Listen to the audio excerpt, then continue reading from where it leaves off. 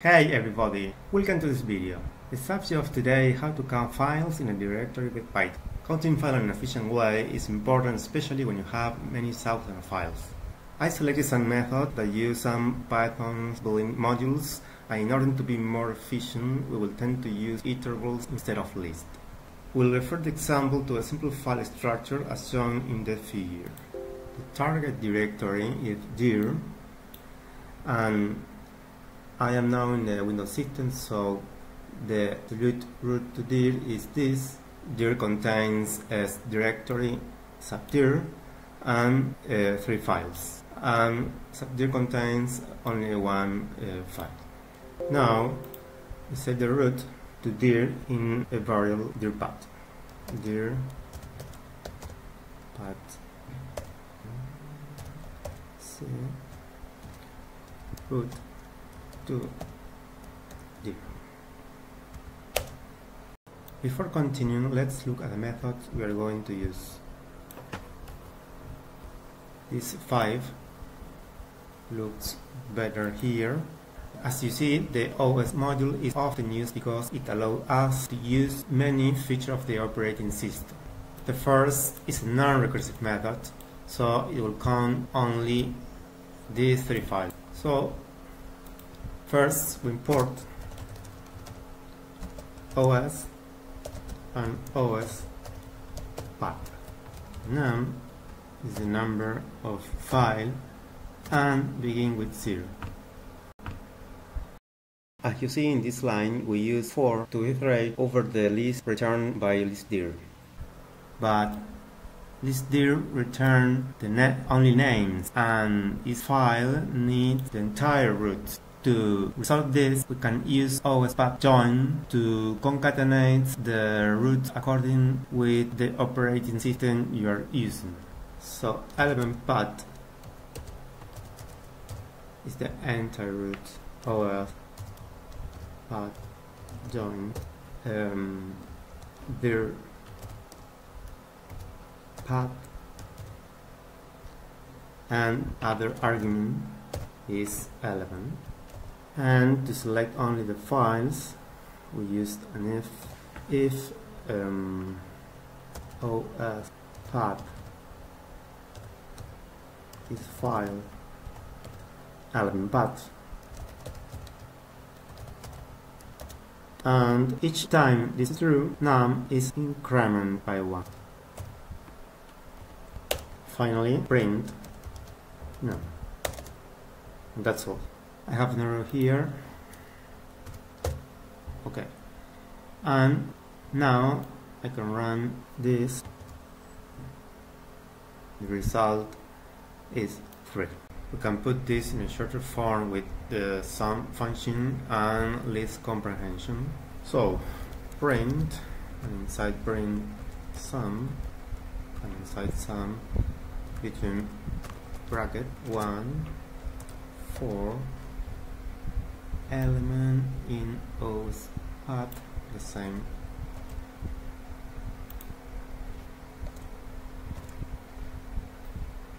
Then if is file and path, and I copy this expression and paste as the argument. And that's all. We can run this selection. The result, as you see, is 3. Each time the condition is fulfilled, a 1 is appended in the list, and then soon add all the ones. But as we said in this introduction, there is no need to create list, and if we delete the bracket, sum can understand the syntax, and the code can run more efficient. So we delete the bracket, and we can run the code. As you see, the result is 3 again. Let's go to the second method. This is a non-recursive method as well. Here we use 2 OS functions, dir and file, and this file is different to this file. from another module. A candidate returns an iterator of objects that represent each element contained in dir. These objects have information like the path and other attributes, and with this information, each file will tell us if an element is a file. Let's see some examples. It is not necessary to import again the OS module. We can use the functions directly. So, num is the number of files. Then the idea is to use for loop to iterate over the objects. For element in OS scan dir path. And if element is a file, num is incremented by 1. Element is file.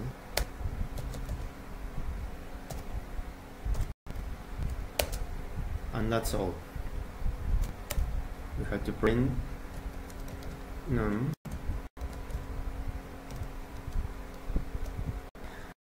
We run the program and the result is 3. We make a short form in the same way as in method 1.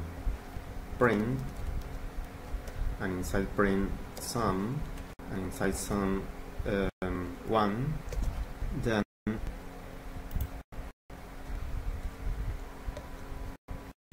and the if expression.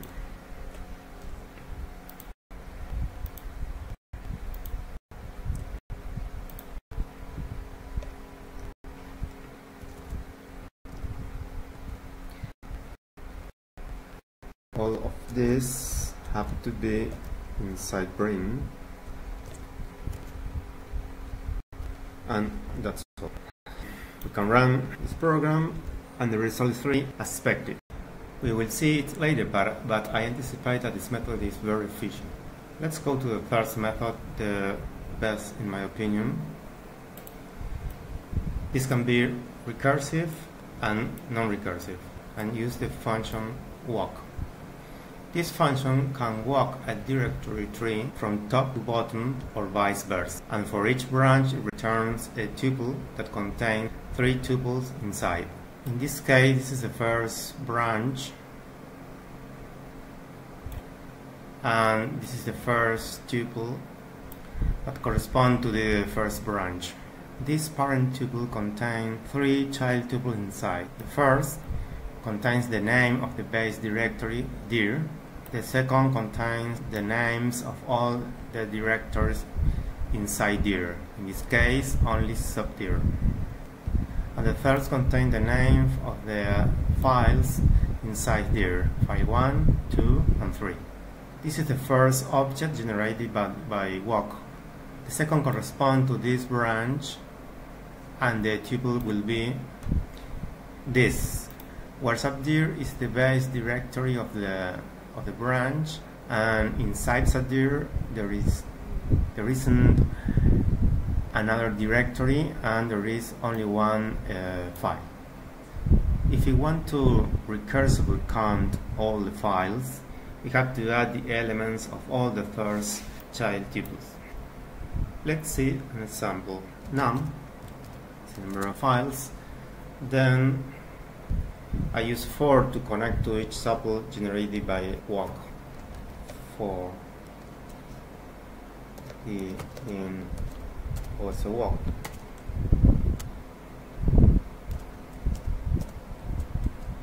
The argument is the same, dir path, and we set top down true.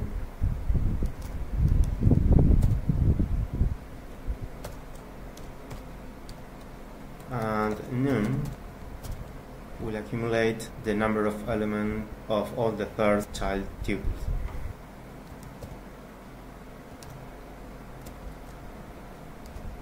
I put 2, index 2, because this is the index 0, 1, and the first child tuple is 2.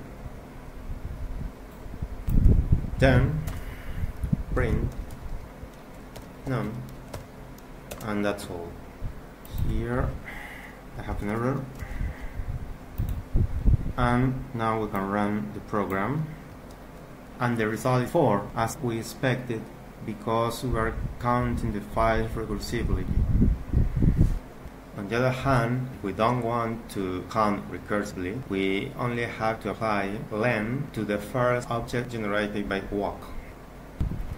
So this is recursive,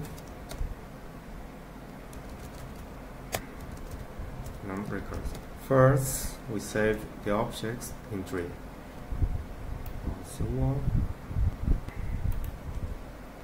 To access the top branch, we use next tree.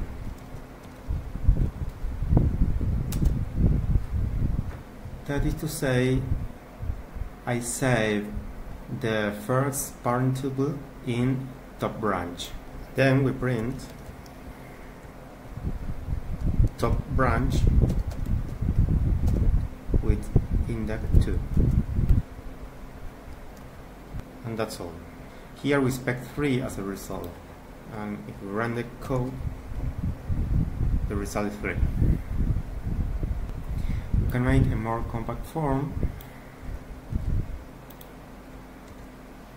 So print, and inside print len, and inside len next. Next 3 with index 2. And if you run it, the result is 3 again. And that's all for the third method. Let's go to the fourth method that can be recursive and non-recursive. Here we use iGlove from glove and isFile from ospub as in method 1. So we have to import glove. Earlier in this session we've already imported ospub and it isn't necessary to do it again here. Glove is specific for finding files and directories whose name match a pattern, such as those ending in PDF, for example. The glove function returns an iterator with all the matches. In this case, we want to count all the files, and to match absolutely everything, we put an asterisk at the end of the path. So the path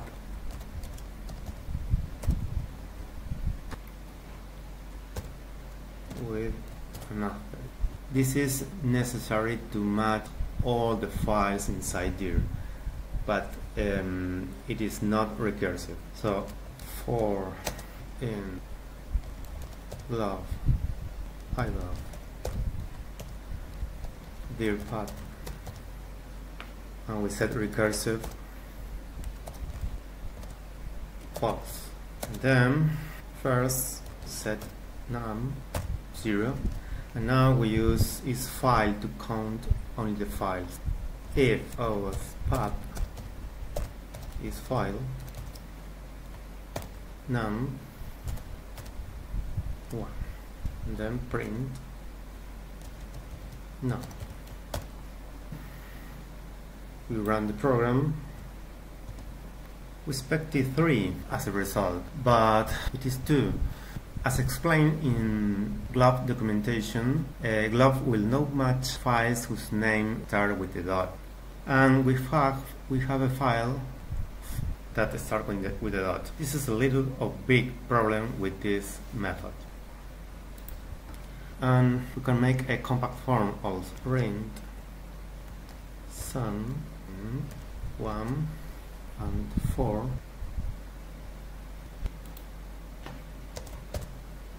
if paste here, and that's all. We can run this program and the result is 2. And how we can count recursively? To do this, we have to copy this, and here true, and the most important, have to put double asterisk here in the root. So if we run this, the result is 3 because the program counts this file, and this file. But as the GLOB documentation warns, using double asterisk is very slow. So this method is good to match patterns, but has some limitation and could be very slow. And now let's go to the last method that can be recursive and non-recursive as well. Here we make a basic use of the path_leaf module. Specifically, we use iterdir, glob, and file function from the path class. We can say that iterdir is similar to this function, and glob has some similarity with this function. So let's go to the example. From path_leaf, import path, the path class. In this example, we use iterdir to return the element inside dir, and with this file we select only the files. So non-0 for element in path class, path need dir path as argument, and then iterdir. And if element is file, then num is increment by 1. Then print num. And here I forget to put this dir path, but without the asterisk. And here we have another error. And now we can run the program, and the result is 3. We can do it in a shorter form. Print sum 1 4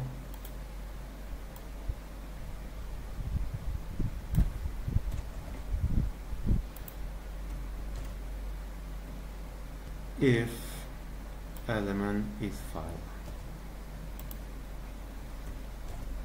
And that's all. We can run this program and the result is the same. And in this other example, we use glob instead iterdir, and this glob function needs an asterisk to count all the files. We can run this program and the result is 3, the same. Sorry, we are counting in a non-recursive form in these examples. And now we're going to count recursively. And to do this, we only have to change the argument of glob with slash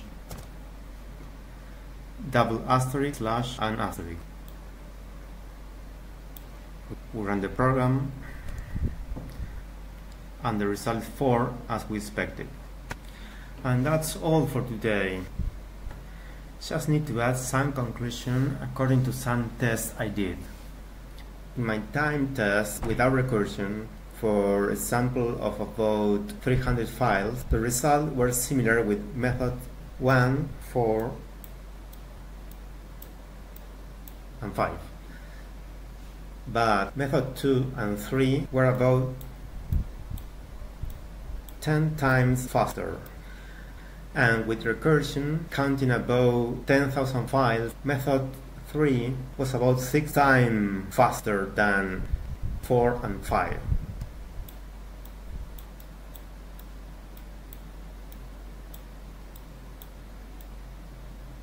And for these reasons, method 2 and especially method 3 seem to be the most recommended.